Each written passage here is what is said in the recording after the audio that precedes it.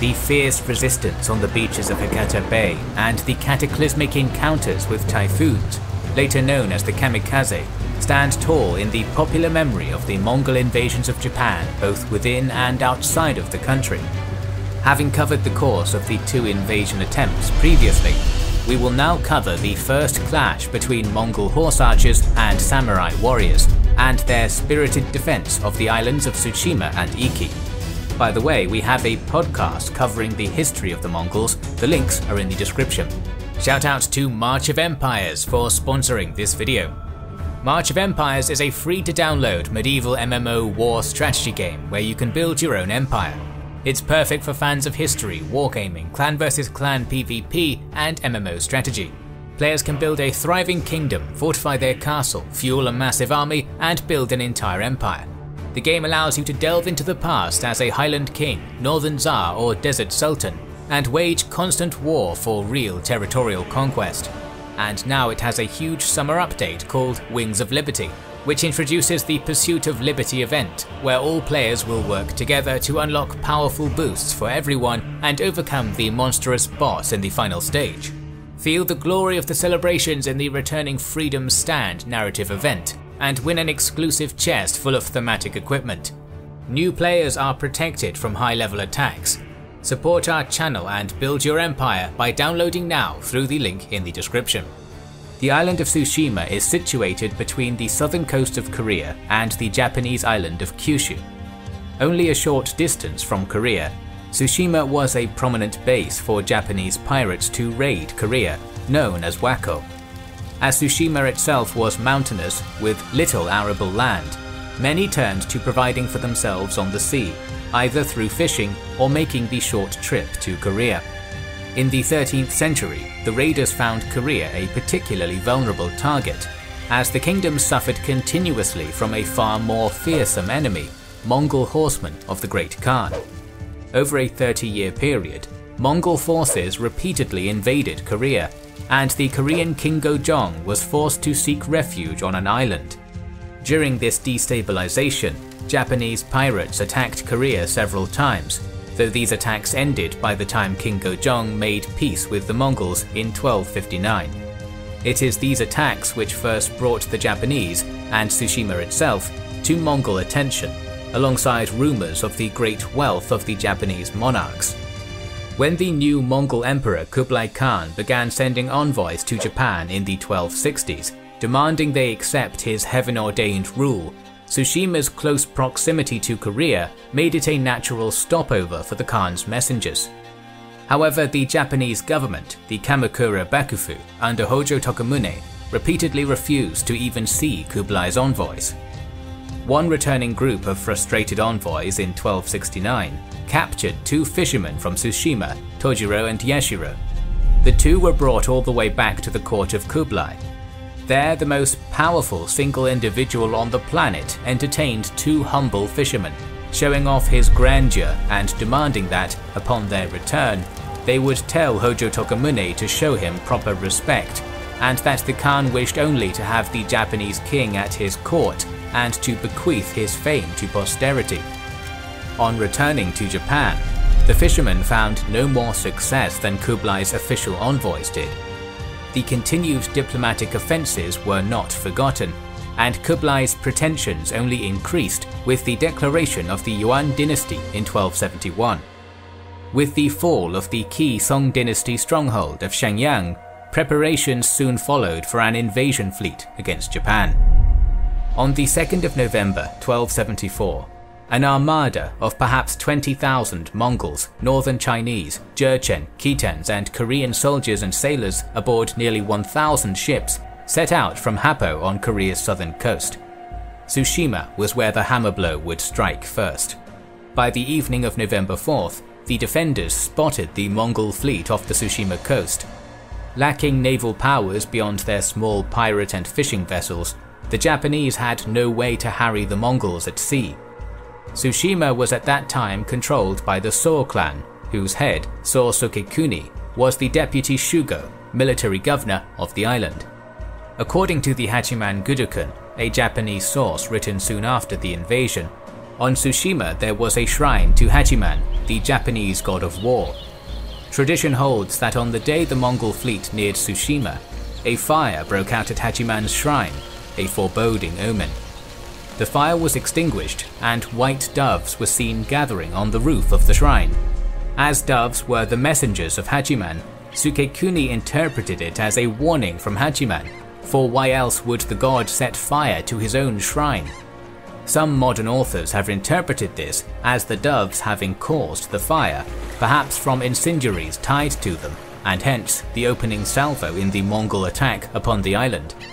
Either way, news reached Sukekuni that a massive fleet was approaching. Sukekuni rallied his forces, some 80 mounted samurai and their retainers. He led them through the night over rough terrain to set up on the beach of Komoda and prepare for the dawn. As the Yuan fleet neared Komoda Beach early on the morning of November 5th, Sukekuni sent a small vessel out to inquire as to the purpose of their arrival. With the Bakufu having rebuffed the Great Khan's envoys repeatedly, the time was well past for talk. Sukekuni knew chances of victory against such a massive force were non-existent, yet lined the defenders of Tsushima up for battle all the same as the smaller enemy landing craft neared the shore. The primary weapon of the samurai was the bow, their valuable and iconic yumi, with which each warrior was highly skilled. Like the Mongols, the samurai fought as mounted archers, though their maneuvers on horseback could not compare to steppe nomads born into the saddle. The wealthiest samurai were well protected in their colourful and distinctive yoroi, though on a poorer island like Tsushima, few of the 80 samurai gathered by Sukekuni would be so well armoured. For sidearms, Sukekuni's warriors had their single curved blades, the predecessors of the famous katana, while the remainder of his forces were armed with little beyond spears and naginata. In contrast, the forces sent against him were varied, commanded by the Mongol general Ho-Tan.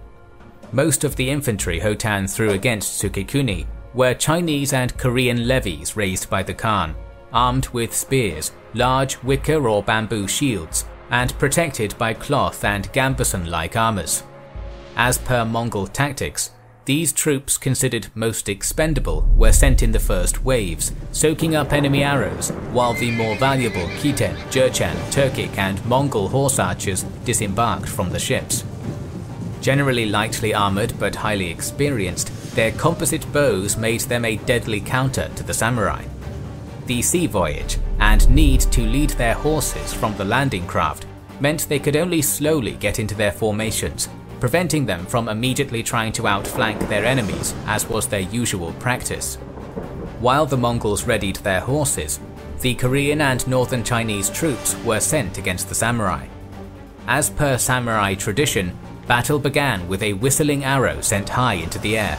Per Mongol tradition, drums marked the start of their own advance. Sukekuni's skilled archers took a heavy toll on the foe marching up the beach. As the Yuan forces neared them, challenges for single combat by the samurai went unanswered by the Chinese and Koreans, marching as they were behind rather un-samurai-like large shields. Unused to the pressure and greatly outnumbered, Sukekuni pulled his men back to the tree line, where the Yuan advance was slowed. Here the swordsmanship of the samurai made itself known. One of Sukekuni's closest comrades, Saito Sukisada, brought down several of the Yuan soldiers and one senior Mongol officer. Standing tall over the fallen officer, Sukisada shouted threats at the Mongols, calling on any who dared face him in battle. The Mongols responded with arrows, 3 of which pierced the armor of Sukisada's chest and ended him. In the tradition of the history of the So family, seeing the doom that awaited them, So Sukekuni loosed the remainder of his arrows into the Yuan and led one final futile cavalry charge into his foe.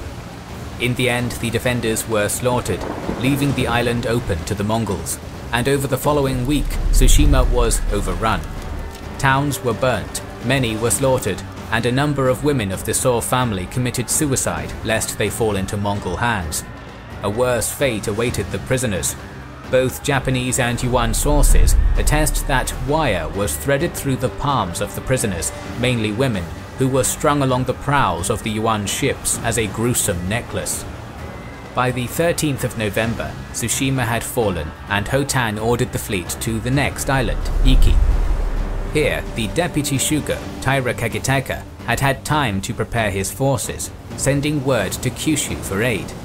After sending women and children to Hinotsume Castle, he took 100 mounted samurai and their retainers to meet the Yuan fleet on the northern beaches of the island. Kagetaka's forces held them off for a few hours, slowing down the Yuan landing, but were unable to prevent it. As the Yuan foothold grew, Kagetaka had no choice but to withdraw to Hinotsume Castle in the evening. Here, the small wooden walls would not long provide shelter against the warriors who had taken Shenyang. Kagetaka sent his daughter, Katsurahime, with a single samurai to take word to the Bakufu, and prepared for a hopeless last stand as the Yuan encircled the castle. Women and townspeople within the castle joined in the defense, hurling what they could at the enemy. Catapults and Mongol arrows made short work of those on the walls, and when Kagetaka attempted to lead a valiant sally through the gates, he found the Mongols pushing captive Japanese before them, wire threaded through their palms, living cover for the Mongolian archers. His numbers dwindling, Kagetaka led what was left to the castle. As fire began to engulf the fort and his remaining men gave them what time they could, Kagetaka watched his family commit suicide before he too joined them in his final act of defiance. Iki was thus overrun, and slaughter and other atrocities followed. Katsurahime never made it to shore, her boat coming too close to Mongol arrows.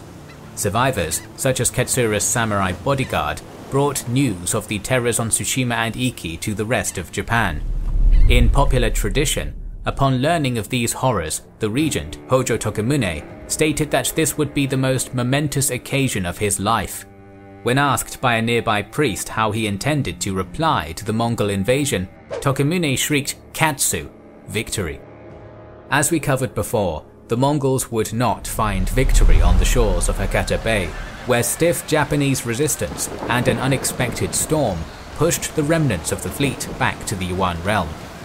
Undaunted by the efforts of this small archipelago, Kublai threw another, even larger fleet against Japan after he had conquered the Song dynasty. In 1281, his forces returned to Tsushima and Iki, though little information is provided on these second encounters other than the fact local defences once again fell quickly. One detail provided is that Saito Sukesada's son, So Moriaki, continued in his father's legacy and fought the Mongols on the beaches of Tsushima.